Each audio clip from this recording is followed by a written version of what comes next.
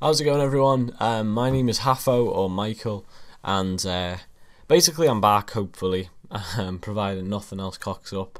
This is my first tutorial of many, and yeah, so I'm just going to jump right in. It's a transition, and basically people were asking me in messages, can you do some transitions, because the people want to see them. And nothing new here, guys. You've probably seen it before, but I just decided to pick out a couple of my favourite transitions that I've done in the past, and I'll probably do them in a couple of videos. Spread them over a couple of videos. So maybe I'll do one tomorrow. Maybe I'll upload the second one tomorrow. Well, I've definitely got the second one, made. So whenever you guys want to see that, I'll upload the second one, which will be a different transition. So don't expect anything too complex. It's just nice and simple. And as I said, these are just a couple of my favourites. But the first one is probably the more complex of the two. And basically it's this nice little slidey transition, and this has been going for years. This one, I've seen this one on loads of videos, and as I said, I wouldn't be surprised if there are tutorials on this already. But here's how you do it. So what it is it slides up like so, and then it continues to slide with this nice blare, and it looks very nice, and it lands nicely, and you carry on with your clip. So I'm going to show you how to do that now. So what I've already pre-done is I've imported two of my clips here, overlapping like so. And what I've done is I've keyframed the position of the clip. So to do this, what I've done is I've gone to the start of the clip there, and I've created the keyframe. And then what I've done is I've changed the basically the value here. I've changed it to 1080, right? And then I've gone forward around, I don't know. I've gone forward a little too much there. I only need to go forward about half a second. And I've changed that there to I think for half a second might be a little too much. Let me just zoom out a bit. Right, about there, like so. And so what I've done is, and then I've changed that to 360, so it goes from 1080 and it just slides in like so, nice and simply, nothing complex there whatsoever. That's the easy part, and then what we're going to do is we're going to drag in our effect itself to make it slide upwards. This is going to be the offset here. Drag that on like so, and I've already got it added, but I'm just going to remove the first one.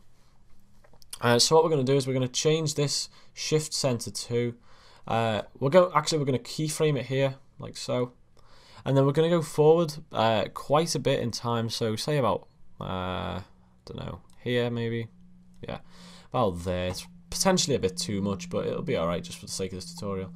And we're going to change this shift center 360 value to here.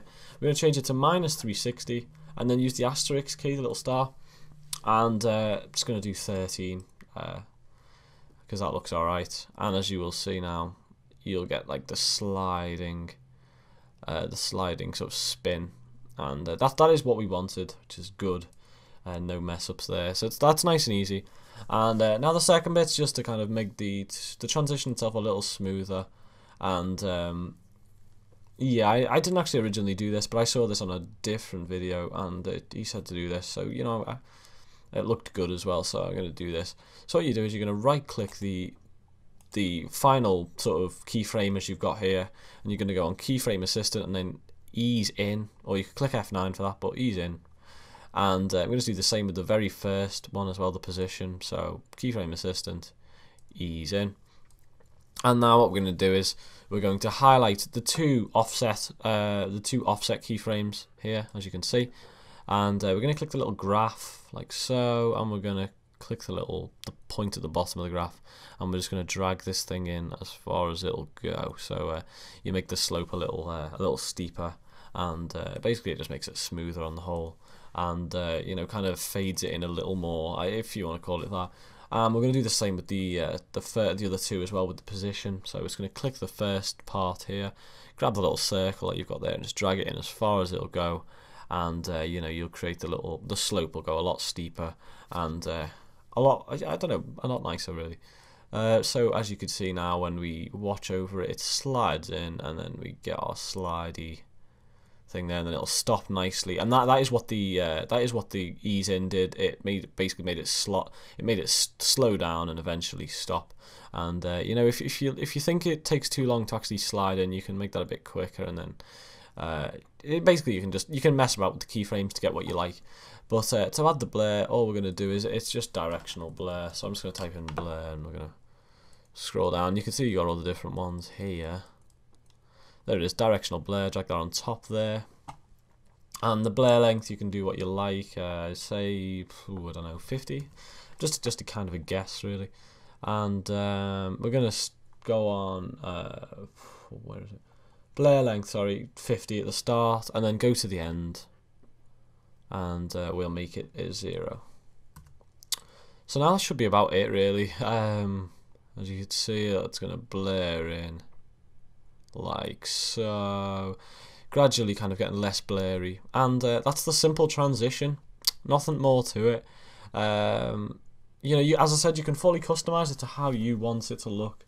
You know, you can add different blur, you know what, you can mess around with it, nice and easy. But yeah, thanks for watching, guys. If you enjoyed it, please do leave a like and check out my other tutorials, and do subscribe because I'm going to start posting a lot more.